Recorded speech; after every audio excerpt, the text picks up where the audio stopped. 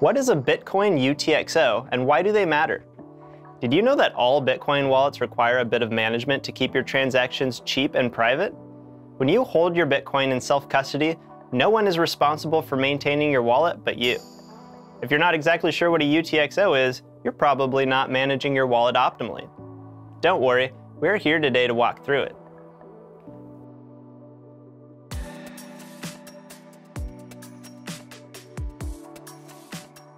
What is a UTXO? A UTXO is an acronym for Unspent Transaction Output.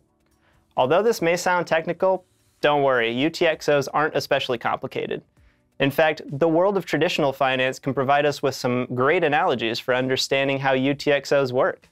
Let's start with two different mental models for storing cash: a commercial bank account and a piggy bank. With a bank account, you deposit your cash into it, and it's immediately mixed with all the other cash from the bank's other customers. There might be thousands of bank customers, so it makes no sense for them to keep each person's cash in a separate pile. They combine it all and make a note of how much is yours. It makes no difference if you deposit a single $100 bill or 5 $20 bills. All that matters is that the total amount deposited is $100.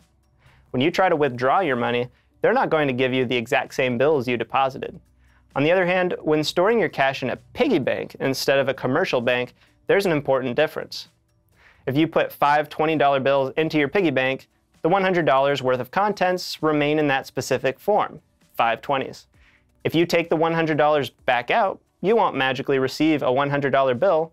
You will, of course, still have your 5 20s. Also, if you wanted to pay someone $10 out of your piggy bank, there's a problem. Your smallest bill is worth 20, so you would need to break it up into change somehow. Let's look at these mental models as they relate to Bitcoin. A commercial bank holds your cash for you, which is similar to a Bitcoin exchange holding your Bitcoin. It's all mixed together with everyone else's. Your Bitcoin is not held separately from the Bitcoin of other people using that exchange. Instead, the exchange simply notes how much Bitcoin they owe you. However, holding Bitcoin in your own wallet is more like holding cash in a piggy bank. There's a fundamental difference between depositing 0.9 Bitcoin into your wallet in one transaction and depositing 0.1 Bitcoin into your wallet 9 times. Even though your wallet will show a total balance of 0.9 Bitcoin in either case, each deposit remains a separate entity. Each of these entities is a UTXO and can be thought of like the dollar bills in a piggy bank. In other words, when you make a single deposit of 0.9 Bitcoin into an empty wallet, the result is that you now have a UTXO of 0.9 Bitcoin sitting there. If you instead make 9 separate deposits of 0.1 Bitcoin each, then you will have 9 UTXOs totaling 0.9 Bitcoin.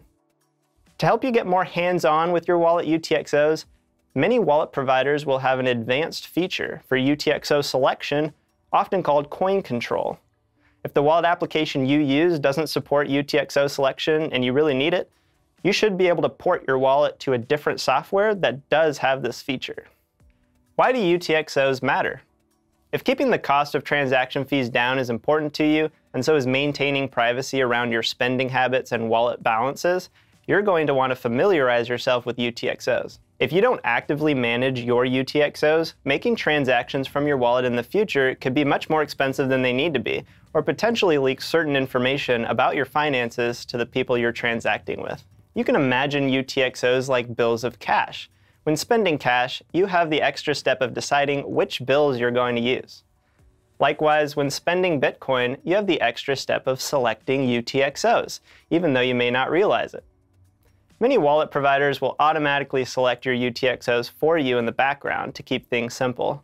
However, their process of choosing UTXOs and the resulting implications may not align with your preferences. Now that you know what a UTXO is, you can begin to learn the specifics about how they can affect privacy and transaction fees.